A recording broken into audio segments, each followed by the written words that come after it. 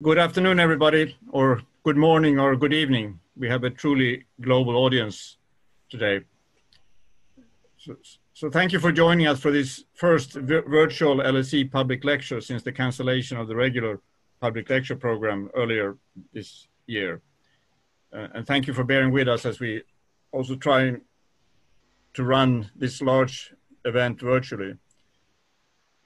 Well, LSE is exactly as empty as it looks on the image behind me. The last parts of the schools were closed last week and our students are scattered all over, but many of them back in their home countries. And of course, as you know, each country is in a different phase of the epidemic curves.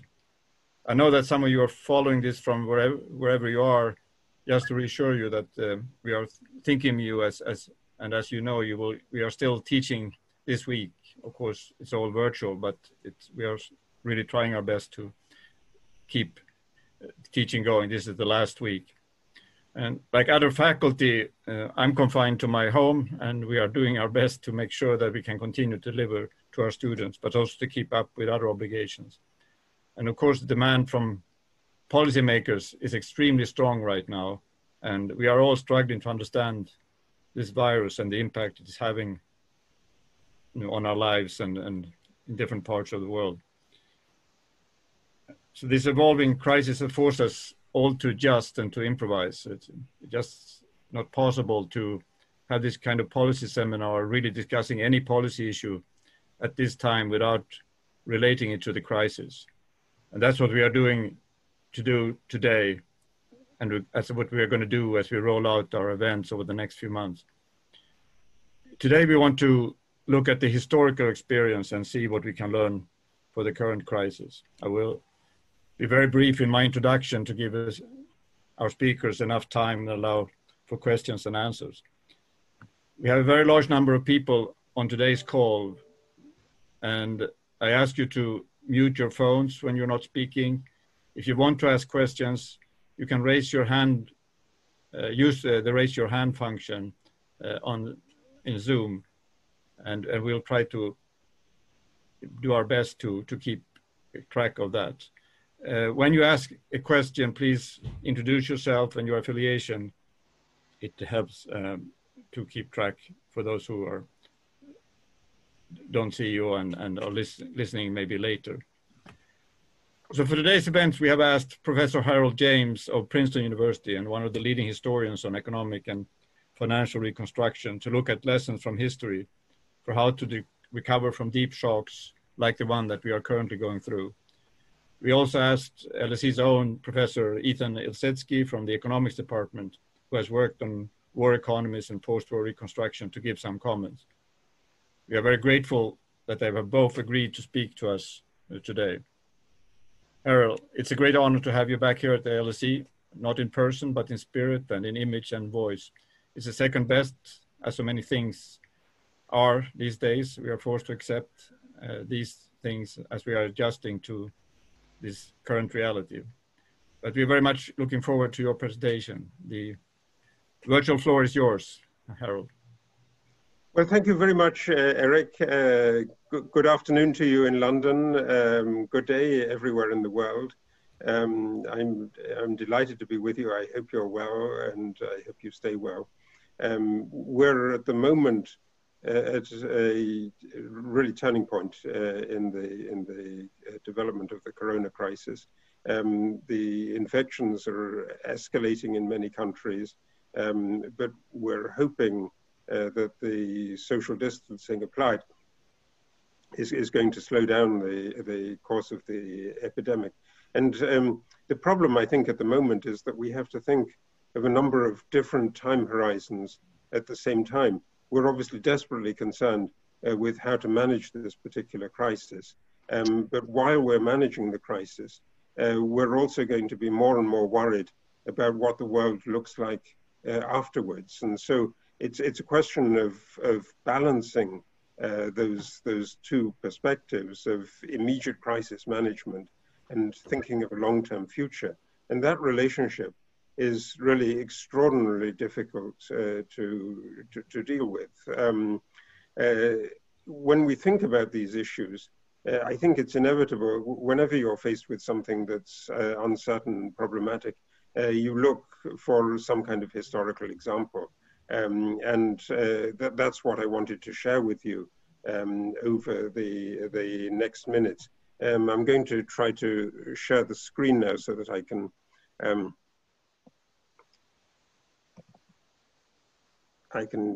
show you some slides. There are two kinds of analogies that are being made. One is to do with past pandemics or plagues. The other is to do with wars. There have been a number of papers. Some of them have been written just over the last days, over the last weeks, on the lessons of the Black Death or the lessons of the so-called Spanish influenza at the end of the First World War. So that's one way of thinking about it. Another way of thinking about it is the kind of mobilization that took place in wartime, and particularly in the great conflicts of the 20th century, in the First World War and the Second World War. And the kind of analogies to war are being more and more frequently made. So it's a standby of any political speech. Xi Jinping at the beginning of February talked about this as a people's war, but everywhere you hear the same kind of statement. The Prime Minister Boris Johnson, we must act like a wartime government and do whatever it takes to support our economy. The question, if you think that you're really in a wartime setting, this is a very different kind of war. The enemy is not another country, it's not people, it's invisible to the naked eye. We're not really clear when we can see what victory or defeat is, because it may well be that, like the pandemics of the past, like the Black Death, or like the Spanish influenza, that these will be recurring pandemics. They may occur in more or less severe forms, but the bubonic plague really continued to ravage Europe until the 18th century. In the 18th century, there was a kind of protective mechanism that gave some kind of barrier against the Black Death. The militarized frontier between the Habsburg Empire and the Ottoman Empire really stopped the transmission, but the plague was still endemic in the Ottoman Empire into the 19th century. So the enemy is going to be around for a long time. Another question, I think, is this is an unprecedented test for international solidarity. The impetus in any kind of crisis like this is to think that we can deal with this best in our own setting, in a national setting. Sometimes we see it in the United States as well, that it's actually the state governments rather than the federal government that are at the forefront of the response. But you need to think of working with other countries. There are supply chains that are cross-border, that are across the country, international. The supply of medication and so on is international. And above all, I think, and that's what I wanted to focus on really, is the question of the relationship between short-term measures and longer-term planning for a post-war period.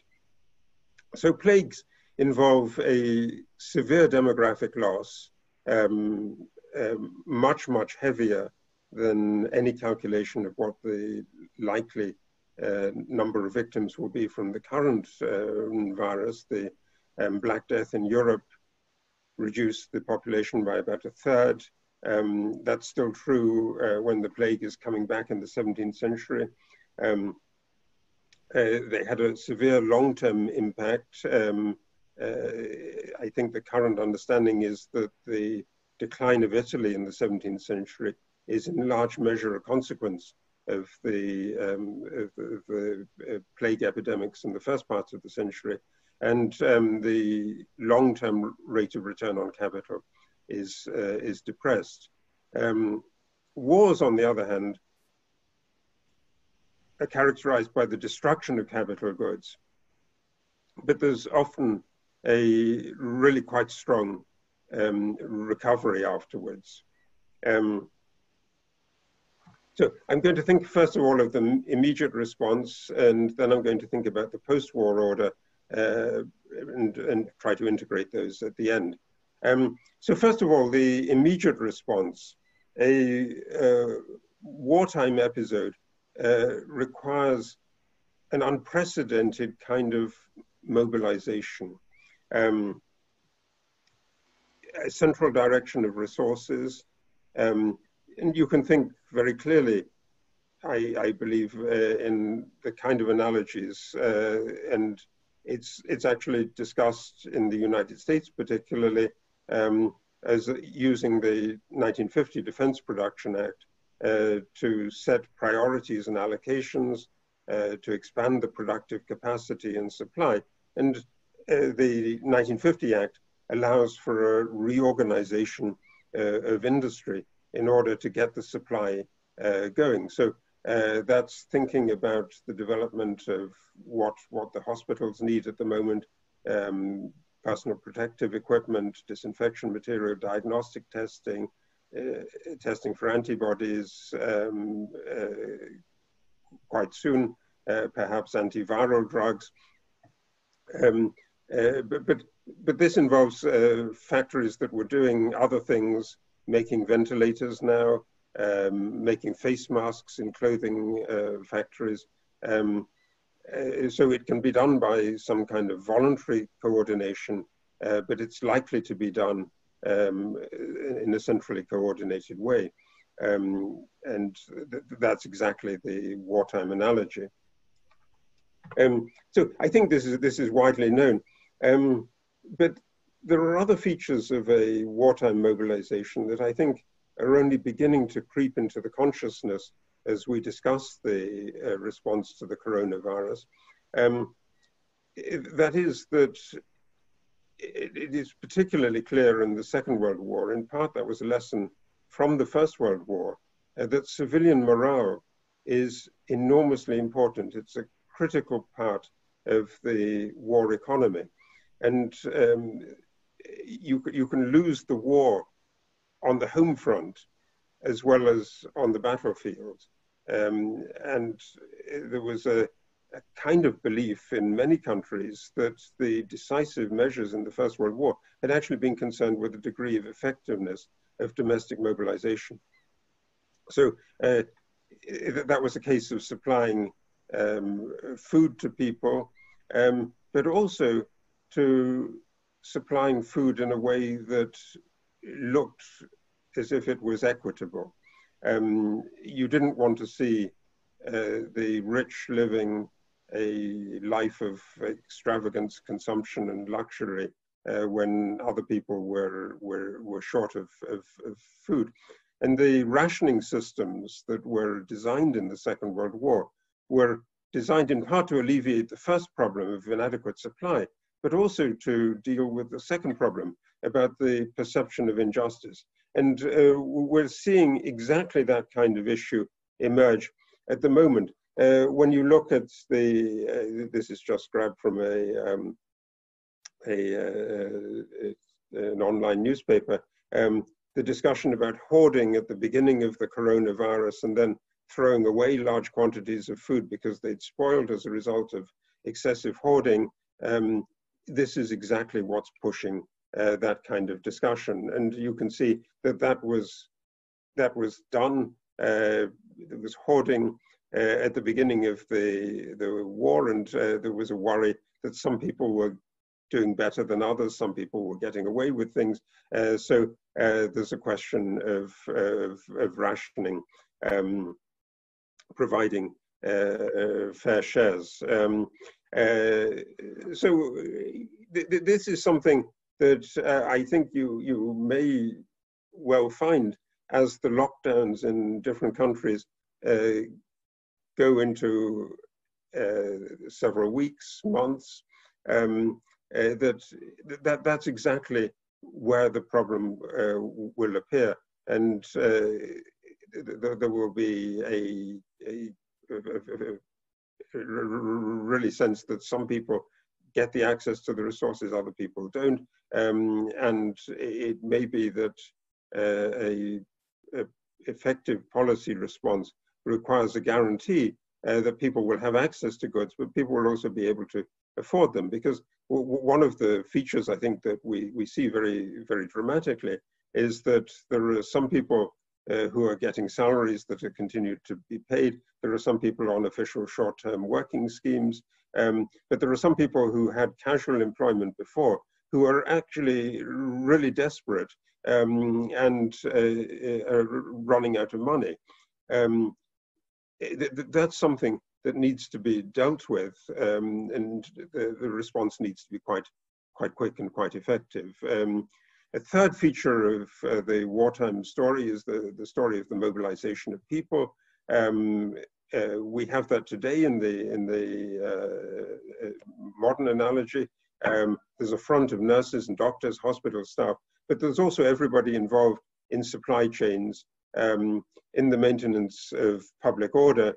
And we can see in some areas where there has been already a long habituation with the problem of the virus and infections, the breakdown of public order. This is a screenshot from a riot in Wuhan at the end of March. But the question of whether public order can be maintained through an extended pandemic is clearly going to be, as we get into more and more into the emergency, something that we think more about. And then finally, Ethan has thought a lot about this as well, there are the fiscal monetary consequences of this, and that I think is probably where the idea of the wartime response was shaped very quickly, that there's been a big fiscal response across the major industrial economies. Emerging markets are doing the same kind of thing, and there's almost a worldwide pattern, which is a fiscal stimulus, but then absorbing it on the balance sheet of central banks. This is the additional spending in the UK. You can see at the moment of the fiscal responses, the response in the US looks as if it's the largest in proportion to GDP, and the president is just talking about doubling that fiscal response at the moment. It will be taken largely onto the balance sheet of central banks, and that is immediately reminiscent of the wartime mobilizations. The central bank balance sheets are already very extended in the aftermath of the financial crisis. This is the ECB balance sheet with a promise of taking on more. And a few days ago, you saw, I think, a really quite dramatic op-ed piece by Mario Draghi in the Financial Times, where Draghi looked into the future and thought about how much higher public debt levels will become a permanent feature of our economies and will be accompanied, he said, by private debt cancellation. And looking at the past, he then said during the First World War in Italy and Germany, between 6 and 8% of war spending in real terms was financed from taxes. I'm not sure about those figures. Those figures are still the subject of intense discussion, but it is certainly the case that only a very, very small proportion of the wartime expenditure in both world wars, but particularly in the First World War. The Second World War was better at doing this. It was in part a question of drawing lessons from the First World War. It was much less financed from taxes. So those are other calculations about the expenditure from the budget. But you can see, I think, how as the war goes on, the deficits mount, deficits as a share of expenditure in the United Kingdom and France, Germany. Germany, by the last year of the war, over 90% is financed directly through the printing press. It's less in the United States, it's less in the United Kingdom. And it has everywhere inflationary consequences. So over the past decade, one of the big policy dilemmas has been how to restart some kind of level of inflation in order to get out of deflation. Wartime financing and the massive taking of public debt onto the balance sheet of central banks has an inflationary impact. And it's difficult to see how that inflationary impact is going to be avoided. That's what I want to deal with right at the end of the presentation. So let me think in the second part of the presentation about a longer term vision. First of all, what happens to supply chains? We are in a globalized world, we were in a globalized world, but in the course of responding to the crisis, there has been a big demand to have medical supplies, pharmaceuticals more accessible locally and to be less dependent on the apparent benevolence or possibly politically motivated donations from other countries. At the moment, for instance, there's a struggle about whether the Europeans should accept face masks that are made in Taiwan. We're seeing in a really graphic way the way in which the world pharmaceutical supply chains are basically dependent on China. Most generics, when they're imported, are imported from India, but they depend on supplies that are also coming from China. Is that going to end as a result of the epidemic? Is everybody going to say that they need to ensure that they can supply themselves? It's hardly feasible to even think that. It may just be possible for a large country, the United States, or a large middle-sized country, the United Kingdom, or France or Germany, or Italy, to make those kind of supplies. But if you think about Latvia or Slovenia producing a full range of antibiotics, it's absolutely an incredible thought. So that's not going to happen.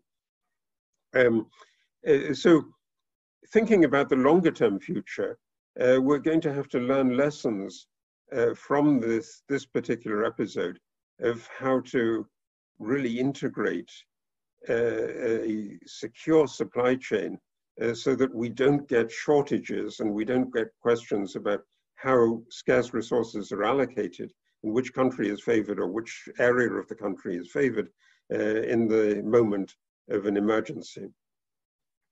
A second longer term feature, I think, is that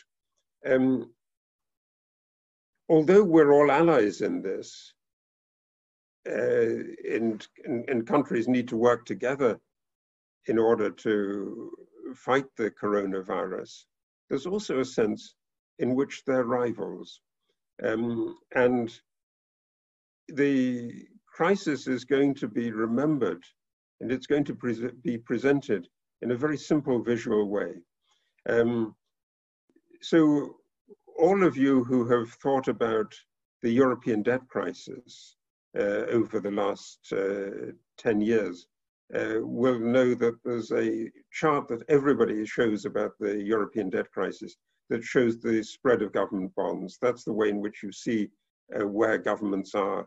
The competition in this particular case is to get the less steep curve for the rising rates of infection and the rising rates of mortality. And if you look at this at the moment, that you can see that South Korea and Japan look as if they're the unambiguous winners of this, and the United States, the UK, France, and Spain look more vulnerable. People are going to make judgments, in other words, about the extent of the effectiveness of the public policy response. They're going to use curves like this to evaluate the response of governments as a whole. It's not just the health system, but it's the way in which information is used. That's a key to the way in which South Korea handled the crisis. And the discussion of this, I believe, will be to push countries to be more like the successful cases, to be more like South Korea, and less like the unsuccessful cases. We're going to face also big questions about particular industries. I just thought of one which is particularly obvious, and it's at the center of the discussion of the crisis response in the United States, the future of the transport and aviation industry.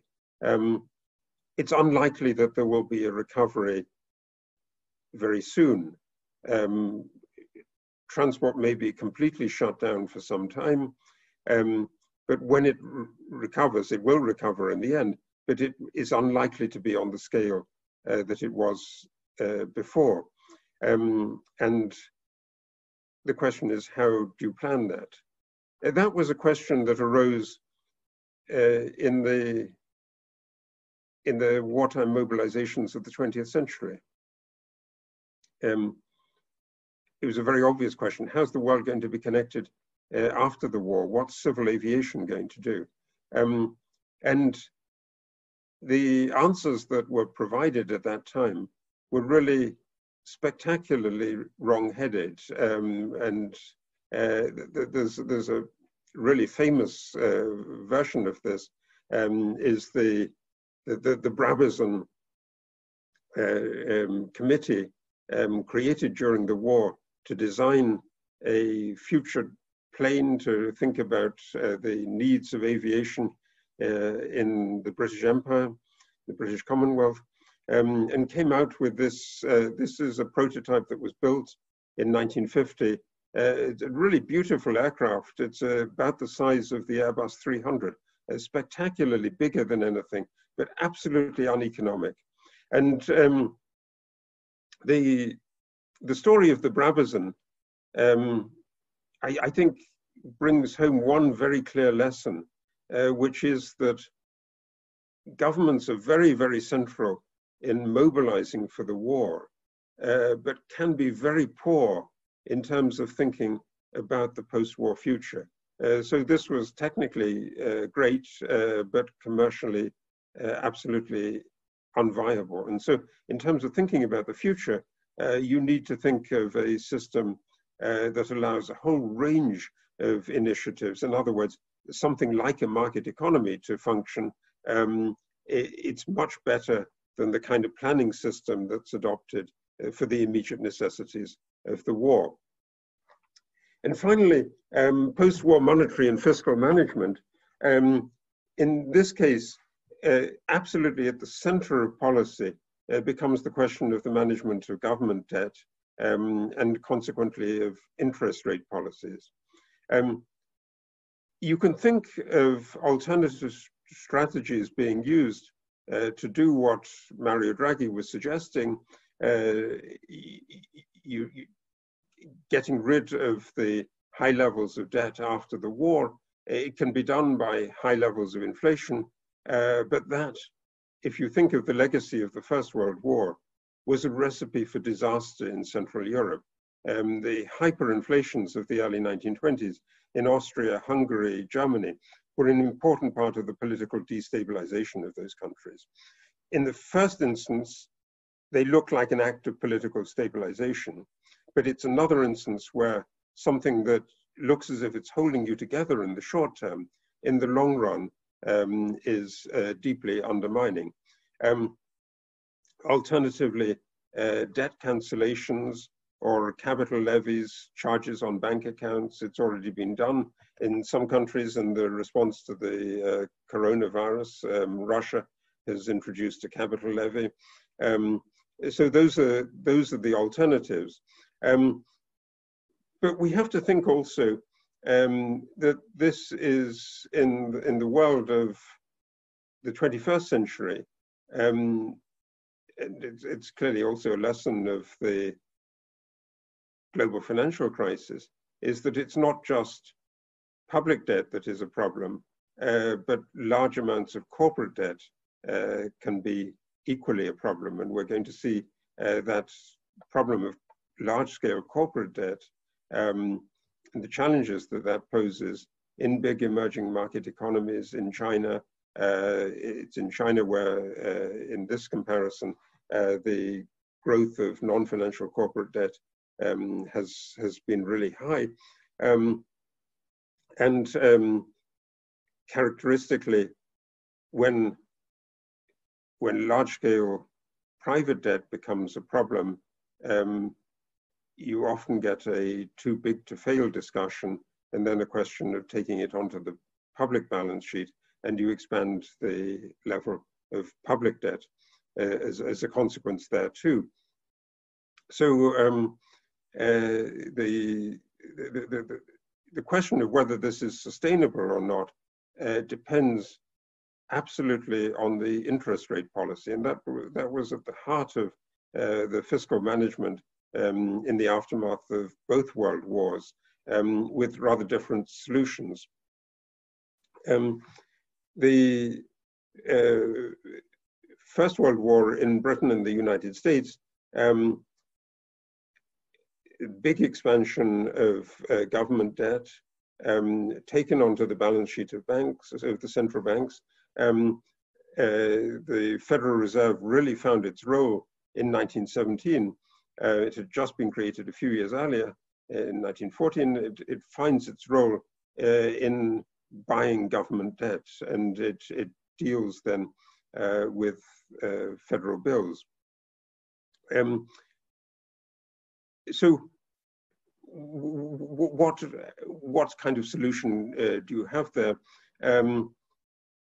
In the aftermath of the First World War, both Britain and the United States tried to return to normalcy very quickly with the dramatic post-war deflation. After the Second World War, the sense of learning from the First World War episode was that you don't want to do that again. And so the erosion of the post-war debt takes place over a much longer time frame through a combination of economic growth and the tolerance of a higher level of inflation, but not the kind of hyperinflations that Central Europe had in the First World War. So you can see this in the United States case really quite dramatically, how inflation shoots up in the aftermath of the First World War, but is then radically reduced in the early 1920s. And it coincides with a dramatic industrial contraction, a really short, severe slump in 1920, 1921, a contraction that's quicker than the contraction a decade later in the Great Depression.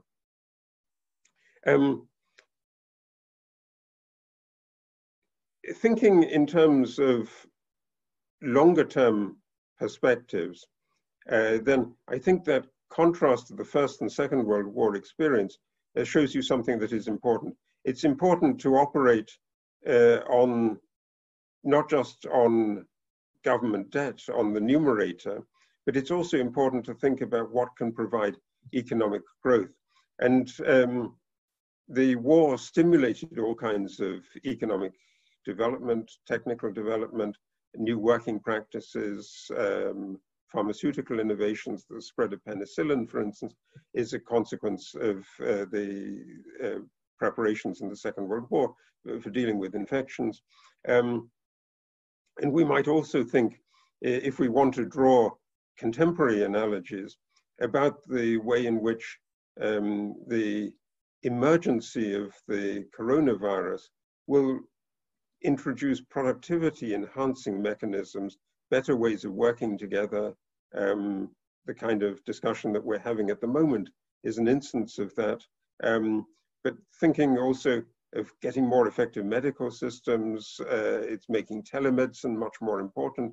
That's a tremendously helpful development. So we're likely to see some kinds of transformation. And if we want to be optimistic, and we think of where we can get more productivity, more effective development, it's exactly in terms of learning from the successful cases. And the thought there is, look at the kind of data management that Korea does, look at the kind of medical management. If you do this, you may have a growing economy that makes it possible to sustain higher levels of debt more easily, without the dramatic pain and the discussion of who wins, who loses, which is absolutely characteristic of any kind of post-war discussion. Who's going to pay for the war?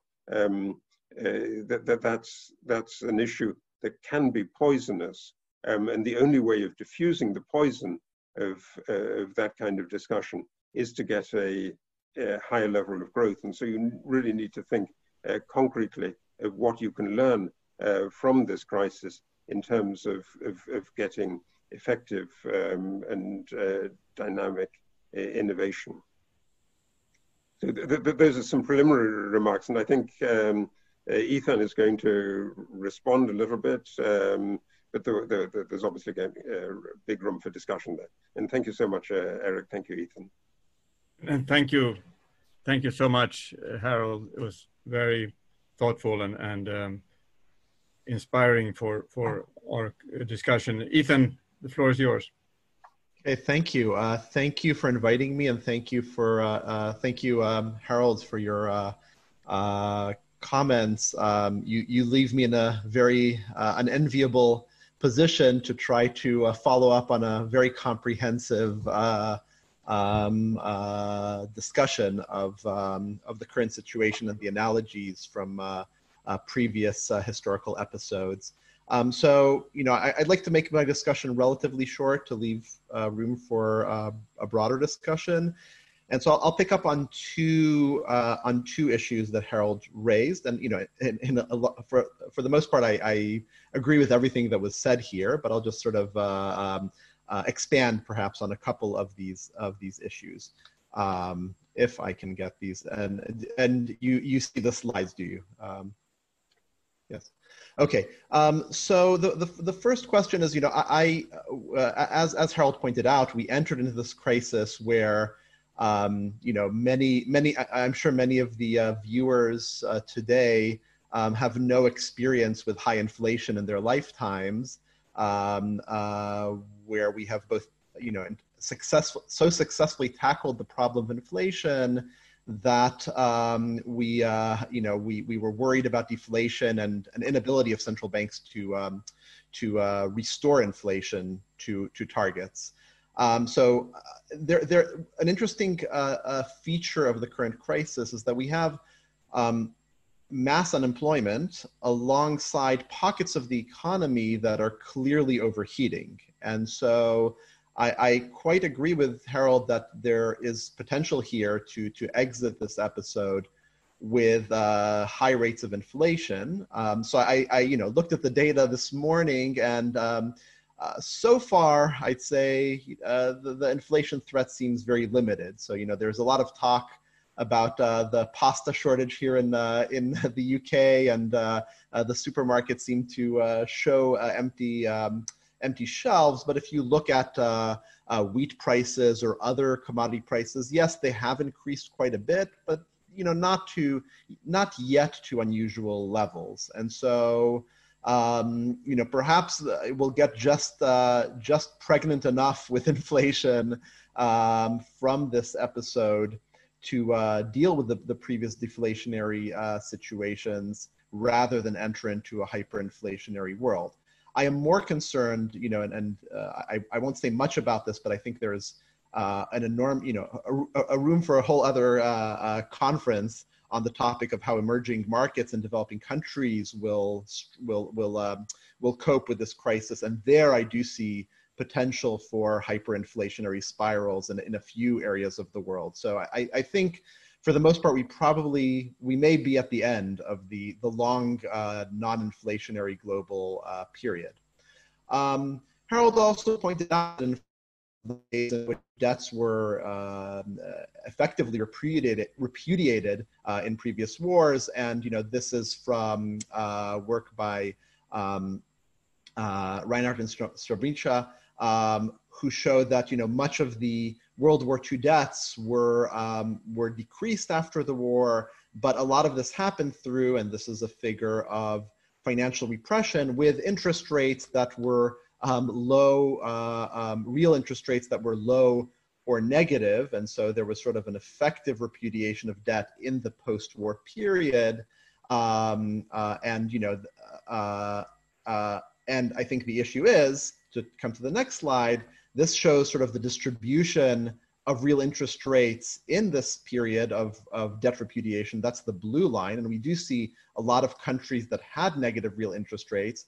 But this green line here is how we entered this current crisis. So we were already in a period with quantitative easing, with very low nominal interest rates, with low real interest rates, where effectively governments were being paid to borrow from the public. And so, this was already the status quo ante, and one can only imagine with the expansionary monetary policies that we've seen currently, that this will be a major part of how the debt is repaid.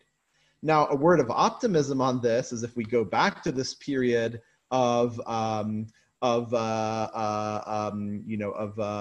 financial repression, in many other respects, this is a period that was extremely good economically. I mean, economic growth and productivity growth were extremely high. This was a period of growth for middle classes in North America and Europe and Japan.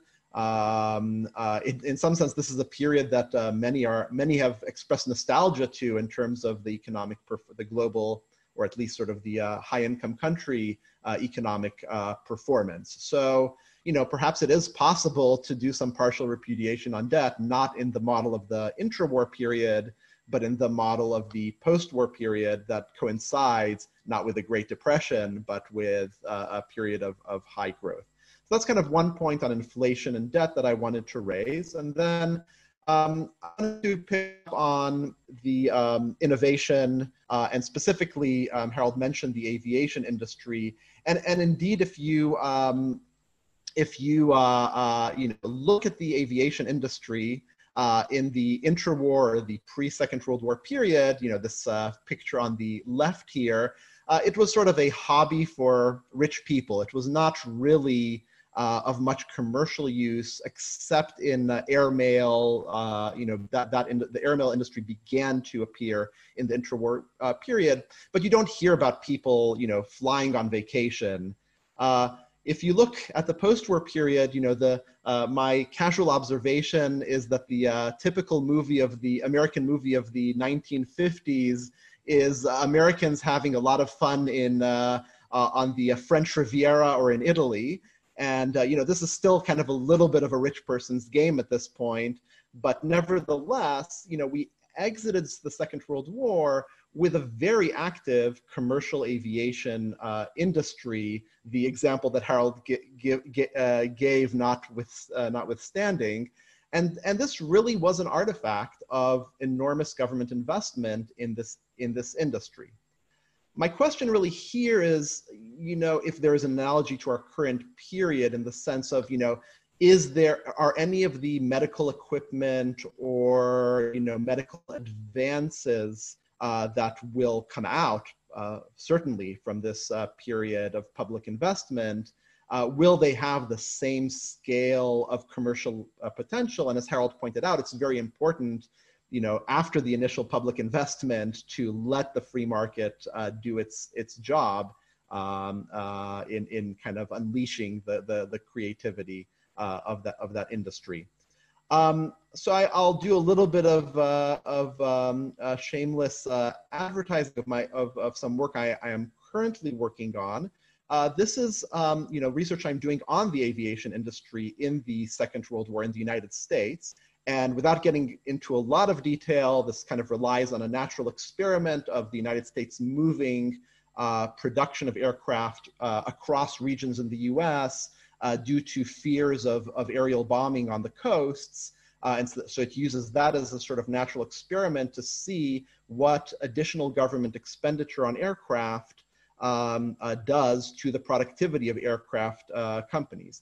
And what we see here is the response to a 1%, and these are months on the x-axis, the response of total factor productivity to a 1% increase in government purchases of airplanes at on a specific production line. So this is very granular information. And what we see that total factor productivity, and you can go on, this is quite persistent, increases quite rapidly. So productivity increases quite rapidly to respond to government demand for new products.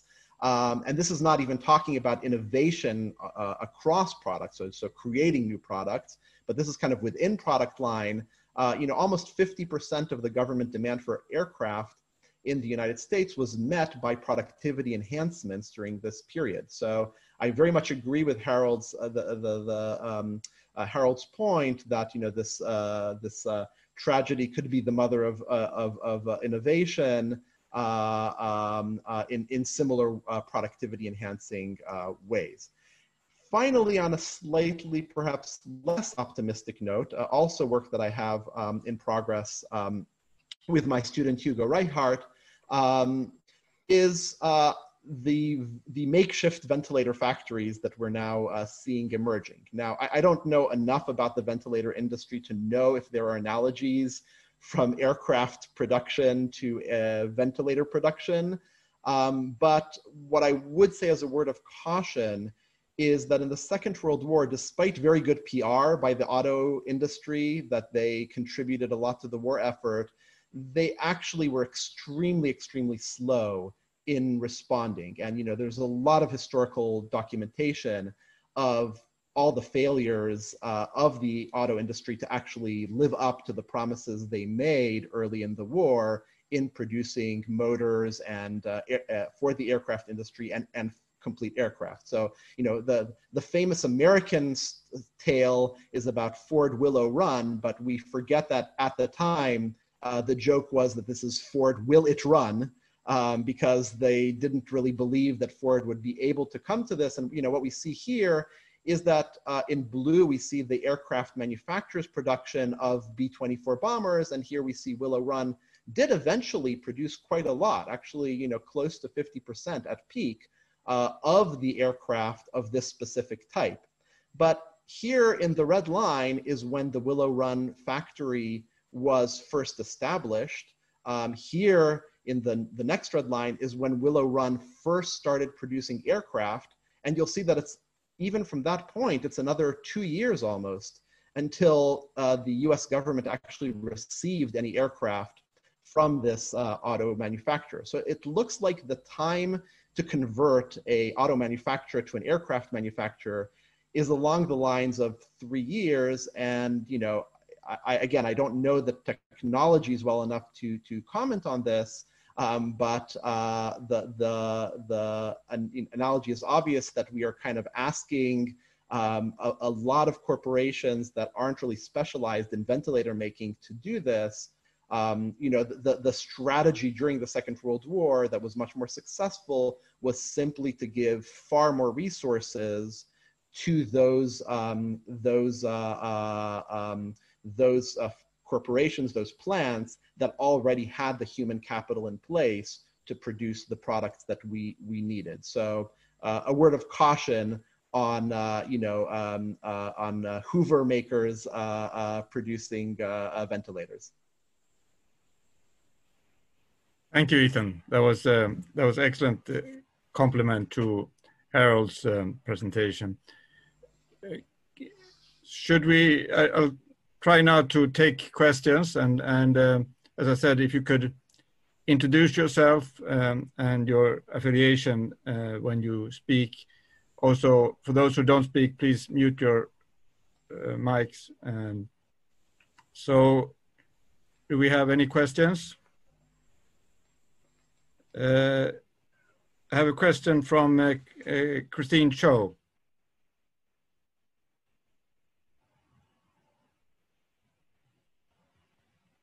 Is Christine Cho on? You're muted. You have to unmute. Yes. Can you hear me now? Now we can hear you. Wonderful. I have unmuted. Can you hear me now? Yeah, we can hear you. Now you're muted. Fantastic. My name is Christine Chow. I've 20. Huh? Go ahead. Is this working now? Yep. Great. I am in the Court of Governors of the LSE. I've also had 24 years of experience in investment management. My question is here. The first question is related to, I think that what is, we haven't included in the conversation so far is a new factor that influence how the society responds to government, but also vice versa is the big T, as in what is the technology impact to the crisis. Because increasingly we're seeing that technology obviously allows information to be disseminated more easily, but at the same time we see technology to trace people, and in some markets they are color coding those who are safe and not safe. And initially we've seen that happening in China, which is more acceptable to the society. But a couple of days ago, it also appears in the BBC that the UK government is considering that as well. So my question is, besides the economic impact or likely economic impact that we might see as a result of this crisis, what might be the impact on the role of the state and also the perception of data privacy, which has been they're going very well, driving by the EU, and now maybe because of public health security, that data privacy expectations would need to be curtailed. And what is your expectation of this development? Thank you. So let me take one more question while you reflect on this one from Yuri Kazakov.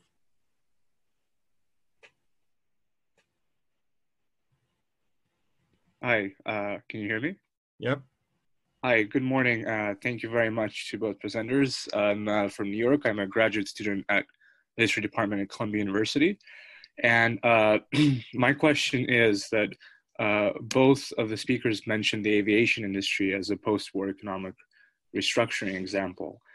And my question along that line is, would we see increased dominance of large internet providers like Amazon, not because of a specific industrial policy, perhaps, but because of its already large pre-crisis role in the starvation of many small businesses during this lockdown?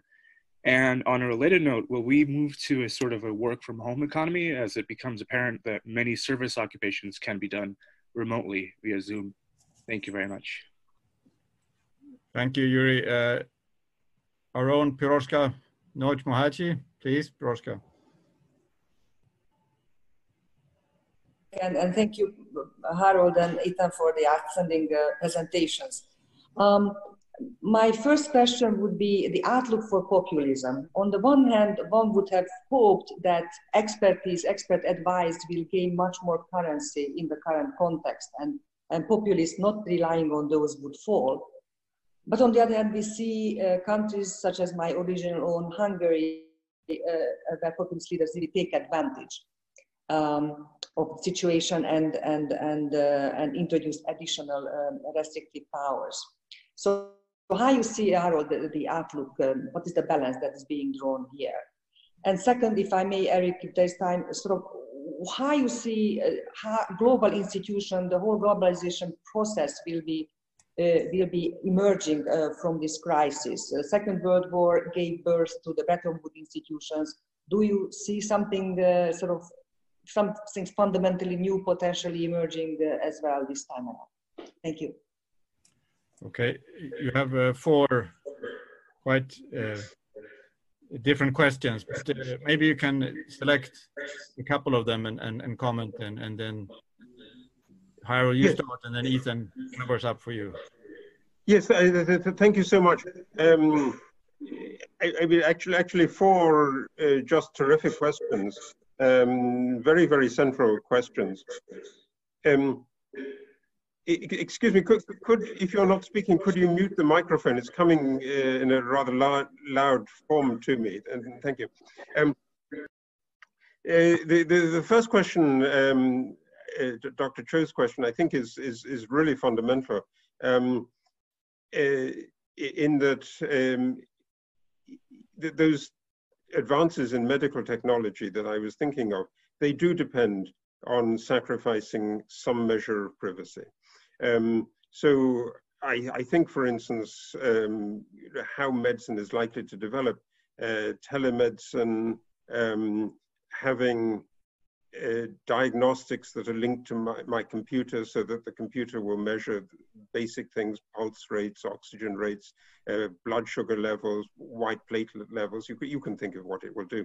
And that information is useful only if it's aggregated and if it's used to rapidly identify, for instance, where future pandemics are emerging. If people are really hooked up in this way to a centralized medical system, you will be able to identify very, very quickly where a future variant, for instance, of the coronavirus could be starting to operate. And that's in part what I meant when I said that curve of how many fatalities there are overall, what the rate of infection is, how far the rate of infection is increasing. Those will be used widely as a measure of the effectiveness of government responses. And where information is widely shared, the government response is going to be indeed be more effective. And so I think that's a legitimate question that will be put to voters, to politicians in various countries in Europe. Are you willing to maintain a level of data protection that makes you less effective in responding to this kind of emergency? At the moment, if we look at the world, we think of China as being least concerned with data protection, and Europe being at the most concerned level. If it really turns out that Europe has a poor response to the coronavirus because of concerns over data protection, then I think there will be a push to modify that.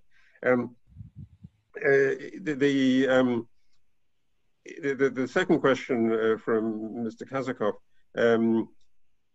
I think is a good question. You know, how far is it necessary that this is done by public agencies?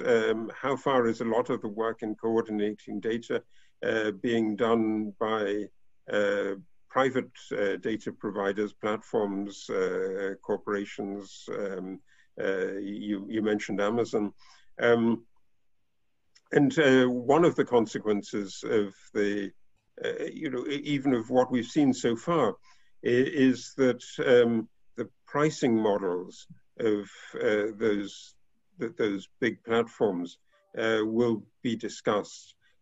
So I don't know how intensively you've monitored the prices on Amazon, but you can see that prices of some kind of basic commodities have really shot up. So that was part of the discussion that Ethan had. He looked at the world market prices for wheat. But if you look at the price for breakfast cereals on Amazon, some of them have really escalated because they're set by a simple algorithm. Whereas in the local store, they're kept constant.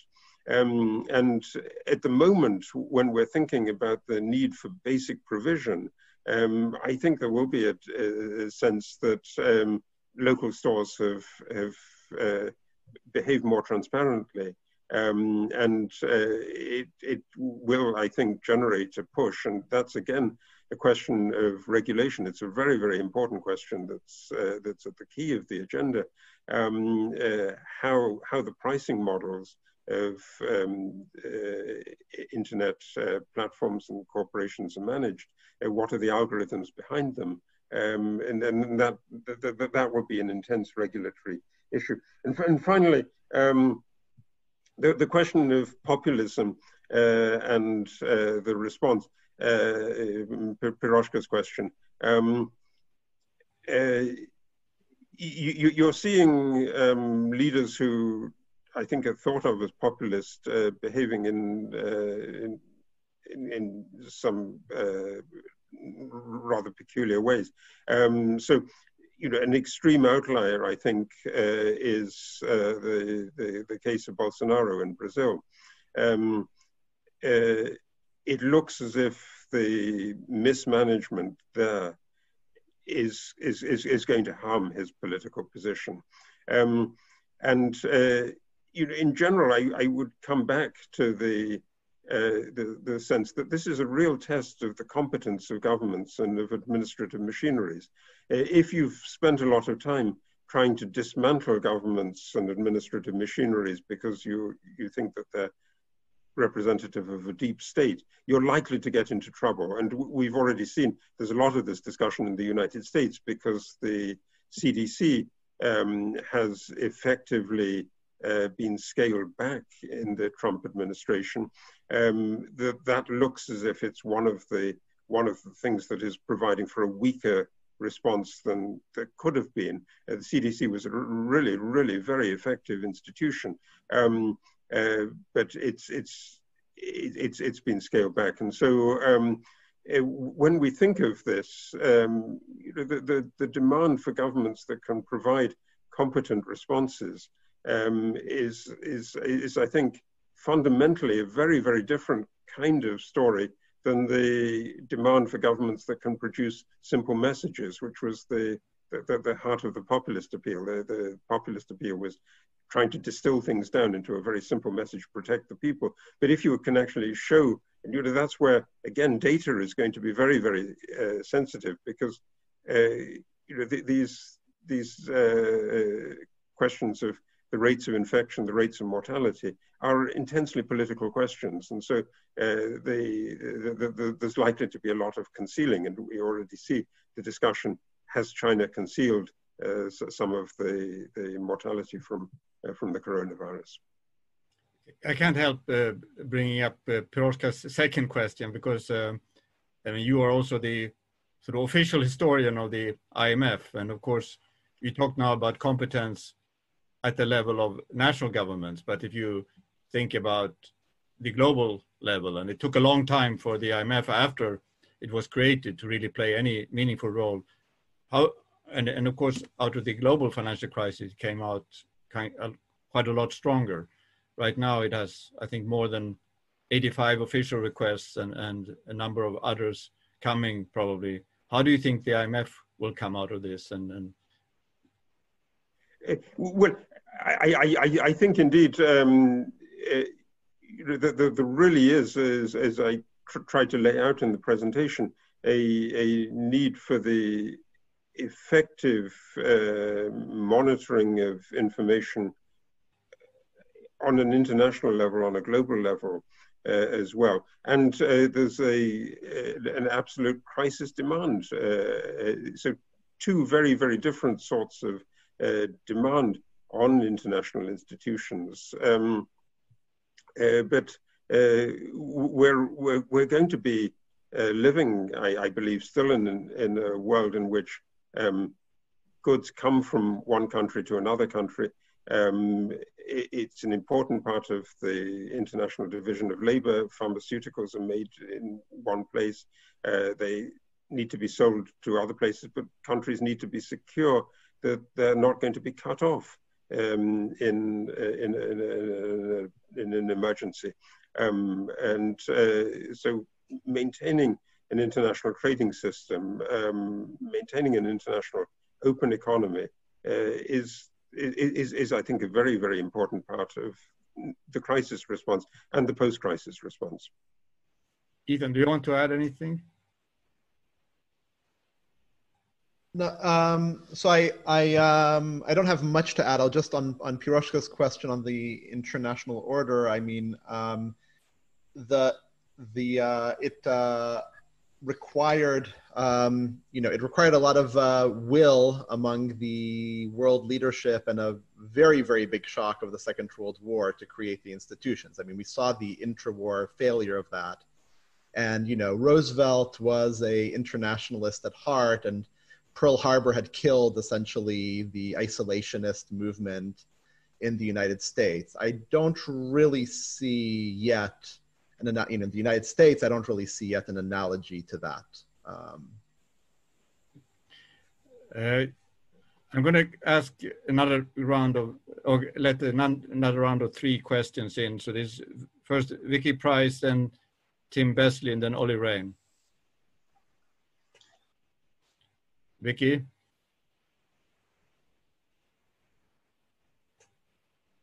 Yeah. Is it okay now? No. Oh, yeah? Yep. Oh, great. Well, thank you very much for this.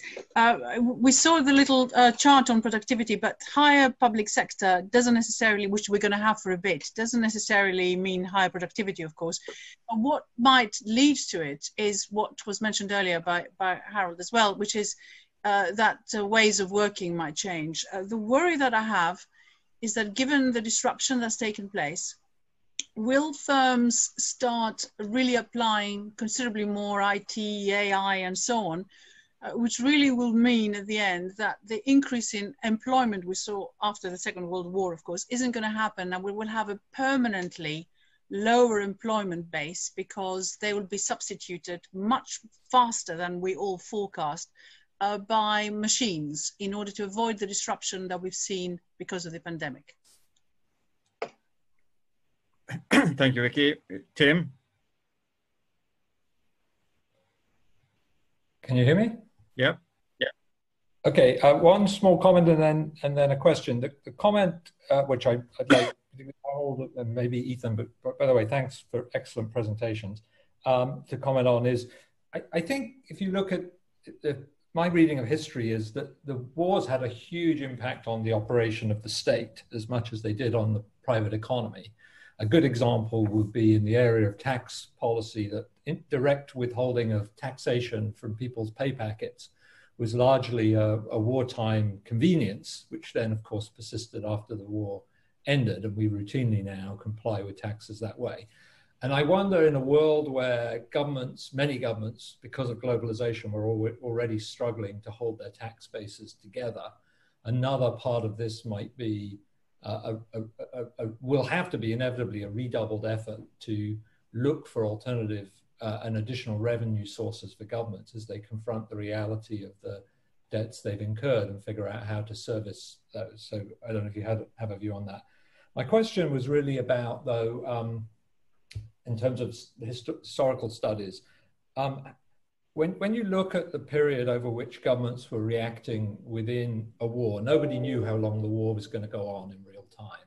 So famously, people said the First World War, it'll all be over by Christmas. So presumably there's this kind of learning process that goes on through a period of war in which governments are gradually responding to events. And I think when we look at what's going on right now, we're going to see a lot of that. I mean, at the moment, we're being told maybe in 12 weeks, maybe it's September, maybe it's December, maybe even it's a year.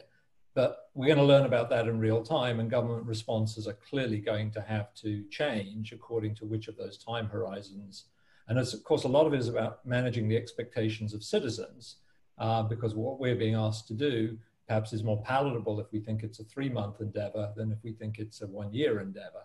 And I'd like to know, particularly from Harold's study of wartime economies, how did that play out, and to what extent are the things that government could only do at certain points in the cycle, principally because people were beginning to become used to the fact that this was not going to be over by Christmas? Okay, Tim. Ollie? Thank you, Erik.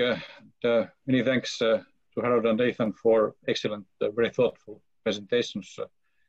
My question concerns the experience and scenery of financial repression with growth, not deflation.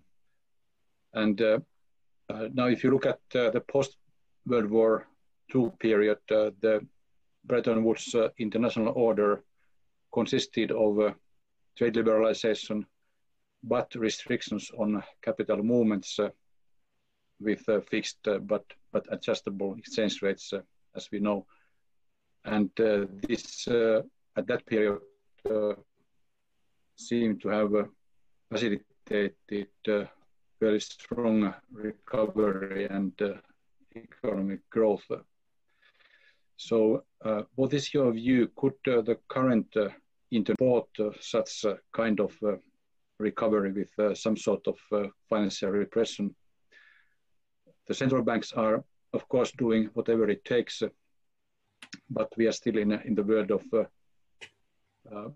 free capital movements for good reasons, probably, in the world of central bank independence with price stability mandates. So what should change in the international economic order to facilitate, say, a broader-based post-pandemic economic recovery? Thank you. Thank you, Ollie. Harold, you have another round of big questions. Yes. Well, in the order that the questions came, so Vicky Price's question about whether the post-crisis environment is going to produce a surge of investment in machines that will displace humans. So in effect, that's a kind of discussion that we've been having for the last 20 years already. Is there likely to be a lot of unemployment as a result of technology?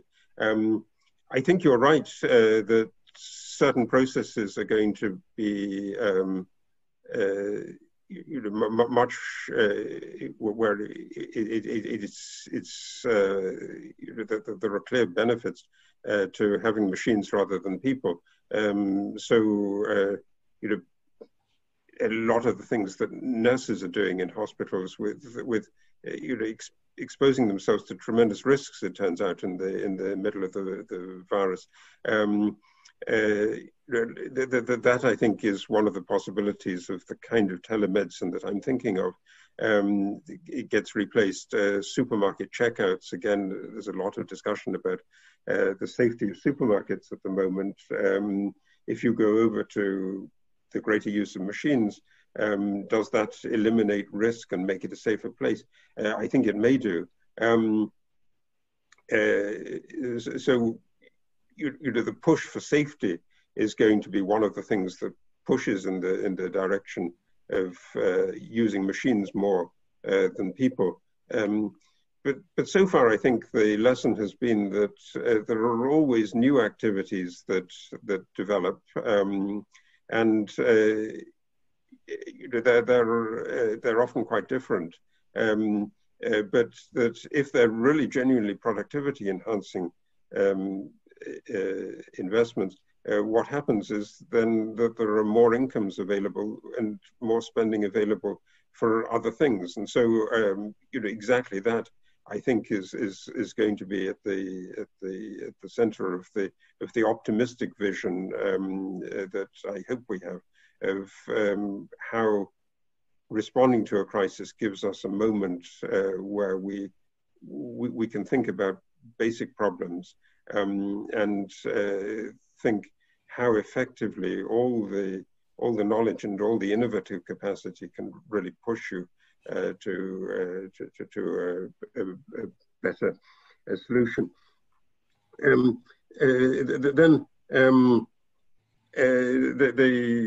the second question from Jim, I think, about former colleague. I'm sorry. Of course, I'm so sorry. I misheard. I didn't see the picture, so I couldn't identify you. Of course. Nobody knows how long the emergency is going to last. That's absolutely right. And that's I think one of the reasons why it's very important to think about what we do in the post conflict or post virus environment while we're still in the middle of it. And if you think back, for instance, to the Bretton Woods story, the Bretton Woods conference was in July 1944. And that was a moment, it was just after the Normandy landings, and where the Allied armies were moving across France very, very quickly. And so there was a realistic thought in the summer of 1944 that the war in Europe, at least, might be over by the end of the summer, or certainly by the end of the year. And so it was really important to have the post-war order in place before you actually stop the conflict. And I think that is a good historical lesson, that kind of thinking worked much better than the terrible peace conference of 1919 after the end of the conflict, where all the factionalism and all the nationalism is really pulling apart. And it was much, much harder as a result to get a stable and productive peace settlement. And I think it's also the case that you can think of ways in which the kind of techniques that we need to respond to the crisis are also ones that are going to be of relevance afterwards. Medicine was one example, but another one I think is the question of fintech. Are we going to be much less dependent on conventional cash? That might be really a strong lesson of the crisis. If you're thinking about how to pay basic entitlements in order to get, I think I wanted to emphasize a little bit in the presentation how important it is that everybody has access to resources and that people are not cut off from food or from housing because of the loss of activity in the middle of the crisis. But if you think of the mechanisms that are needed to provide them with that kind of provision of resources, what kind of electronic material would be put on smartphones, what happens to people who don't have smartphones, how can they be brought in? Those are questions that are going to be relevant afterwards as well. So both on the macro level of planning an international system that is still open to trade, and on the micro level of what it takes to manage ordinary everyday life. I think the crisis is doing something. And Ollie Rain's questions about the what is going to happen to free capital movements. I think if you imagine likely scenarios after the crisis of problems with private sector debt or problems with public sector debt, an immediate consequence of that is to try to limit capital movements. That's part of the story of the European crisis after 2010, that there's a kind of effective renationalization of European markets.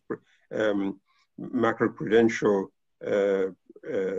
regulation is also limiting capital movements. It goes back to a question in the first round.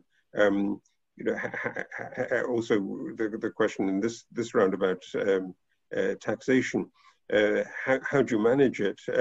Well, if it's really true that we're moving more in the direction of e-money, and then that also is a more visible kind of transaction in terms of the monitoring of the whole system, and it's much less liable to evasion than, say, the cash economy is. Ethan, do you want to? Yeah, I'll just jump in with two brief comments. So on you know, Ali Ren asked about the post crisis, I guess, monetary and capital flow order. You know, so obviously I don't know, and I hope that we will continue with you know, or this will be an impetus, if anything, for more international cooperation rather than nationalism. But you know, the reason I began my comments on the topic of inflation has to do with the point you made on this whatever it takes of the central banks, because in March or April of 2020, it's a no-brainer for central banks to say we'll do whatever it takes and implicitly monetarily finance budgets, etc. If we do see 10% inflation in the midst of 20% unemployment, which is not an impossible scenario half a year from now, then central banks' commitment to inflation stability will really be put to a test. And I have to say that the whole inflation targeting experience was only really tested in a period where global inflationary pressures were extremely low for the past 20, 30 years. And I really wonder how central banks are going to truly, when they really are made to make these very hard decisions, what will they actually do? And I don't have an answer to that, but I think that will be something that I'm very curious as to how it will go. And just a small comment on Tim's point. Well, I mean, Tim, you're no one understands fiscal capacity better than you, so I would defer to you on that issue. But I do wonder whether the tax side is the only side we should be looking at, in the sense that in European governments have tax revenues to GDP that are many over 50%.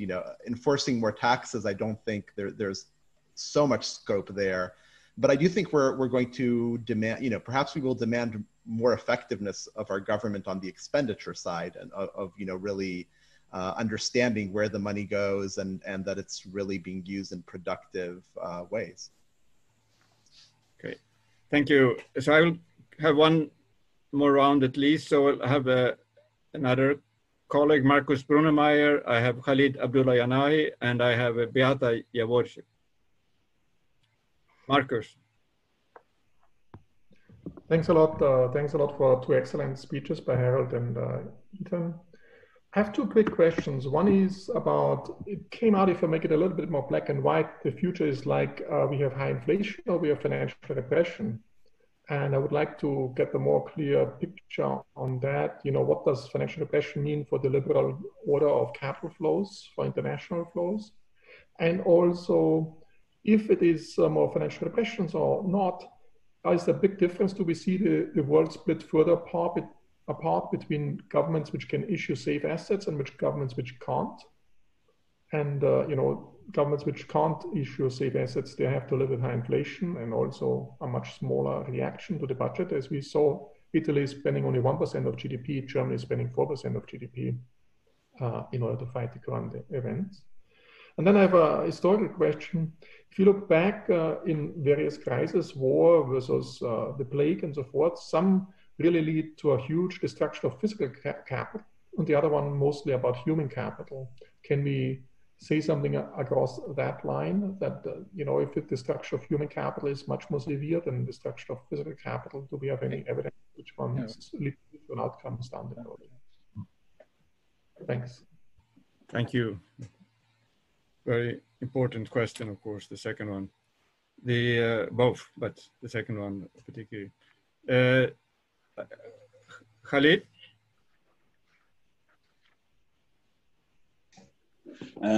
Thank you very much, Erik. Excellent presentations. I'd like to change the perspective for Harold from just talking about technicality of numbers to some realities that we have on ground and how it would affect. I'm going to have two questions after just make this quick premise. Post World War II, we had one of the successes was the leadership at the time. Today, this is of course my perspective, my opinion, that we lack effective leadership. Well, let me put it, we have an effective leadership deficit across sort of be it at country level or at other levels.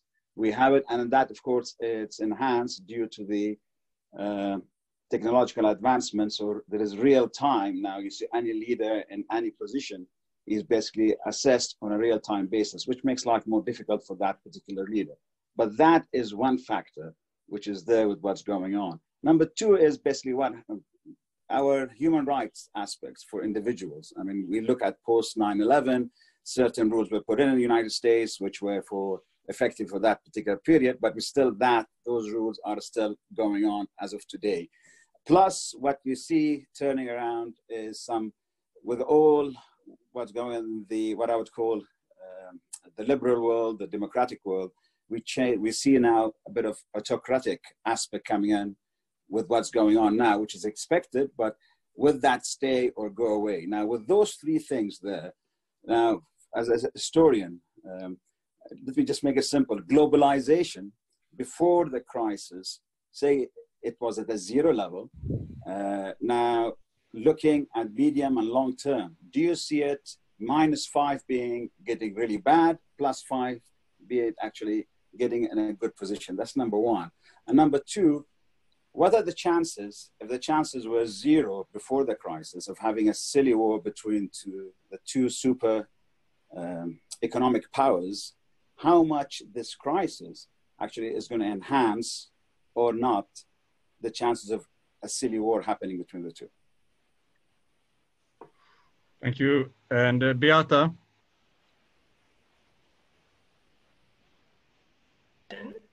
You have mentioned that we are fighting an invisible enemy, and yet many leaders, or some leaders, talk about a Chinese virus. Will politicians be tempted to find an enemy, particularly politicians in whose countries are not dealing very successfully with the pandemics? And if so, what will be the consequences of that? Harold? So great.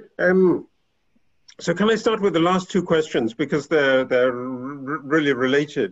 So the level of international conflict, the precariousness of it.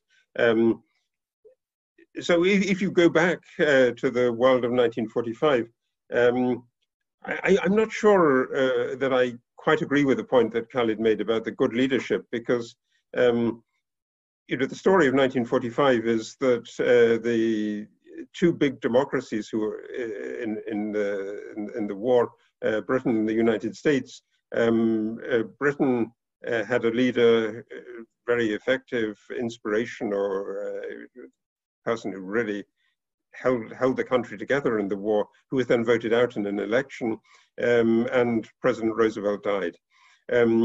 So there was an inexperienced leader in the United States who had no knowledge of the development of the atomic program, a new leader in the UK, there was Stalin in Russia, increasingly paranoid. It was actually terrible leadership.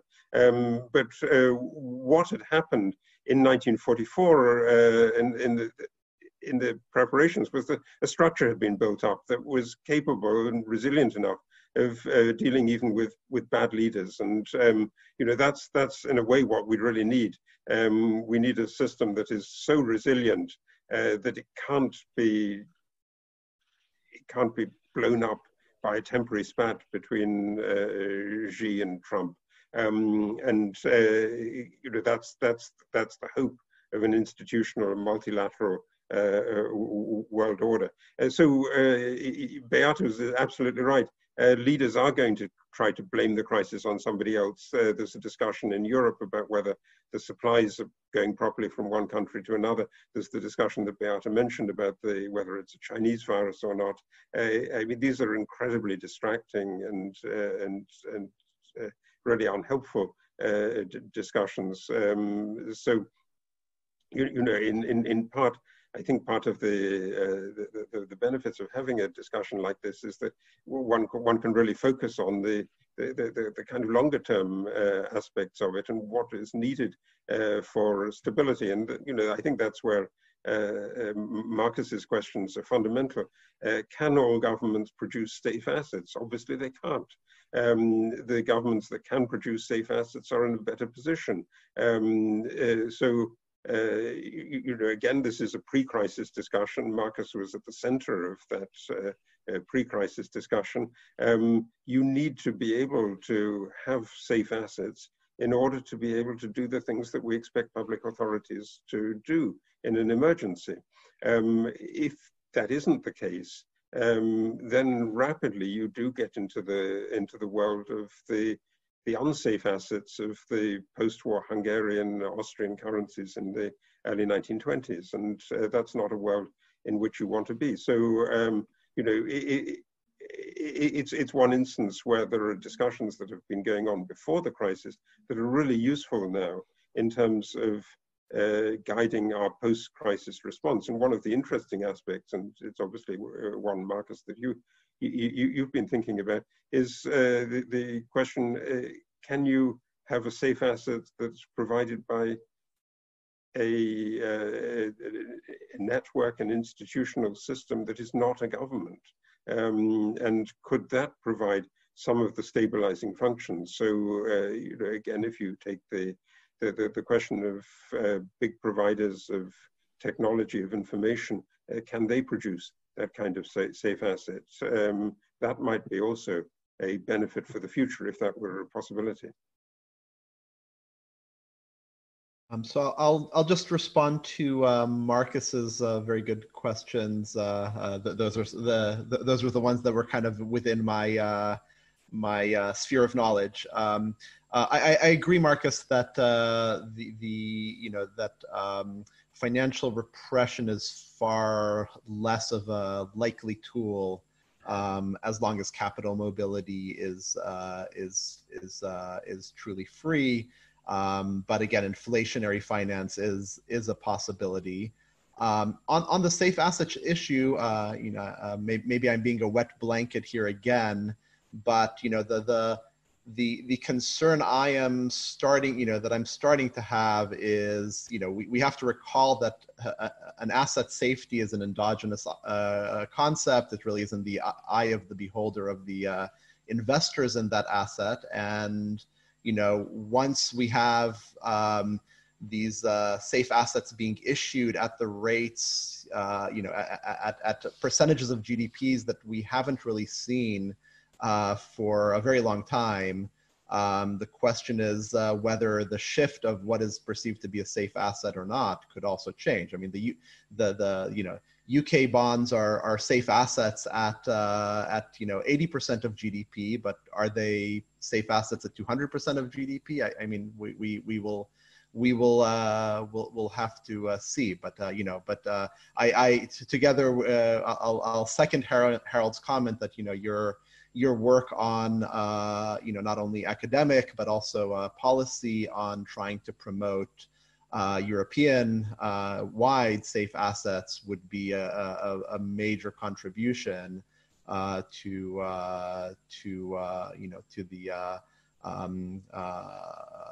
the ability of European governments to cope with this crisis. I can help to follow up on Marcus's second question on the impact on human capital and the impact on physical capital. Harold, can you say something? Yes, I mean that's exactly, I think, the distinction between the plagues and the wars. That the wars involved a massive destruction of conventional physical capital, and the plagues really were more devastating in terms of the human capital that they took away. And the aftermath of the plague is much more fundamental. It really is very, very destructive, and particularly if it's regionally selective. So the regions that are badly affected suffer from a permanent loss, whereas the destruction of physical capital is actually something that gives a chance for modernization. And so if we think of it goes back to the question that Ethan started in the discussion about whether all these ventilators that are produced now are going to be produced in enough numbers. Well, I mean, the question is not really producing large numbers of ventilators in the long run, but it's a question of whether you get the skills in order to retool factories quickly. And that's something that could potentially be a great stimulus. If I could just kind of quickly make a comment, because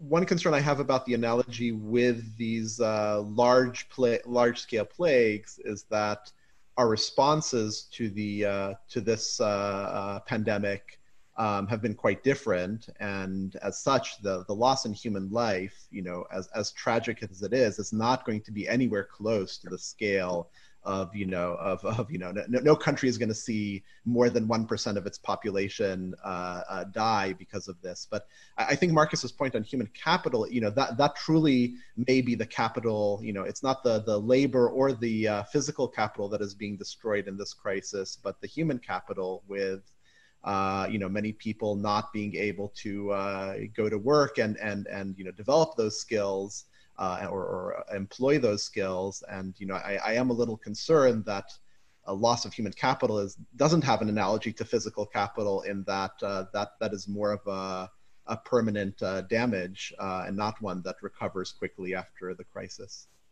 Right. It's obviously going to have very different effects on different generations, and so the students who are graduating at the moment are obviously going to go into a very, very uncertain world, a very different world than the one that people who graduated 20 or 30 years go into. And so that's a question where there's a human capital which has enormous potential, but if the wrong kind of policy choices are taken, may be wasted, and that would be a terrible loss.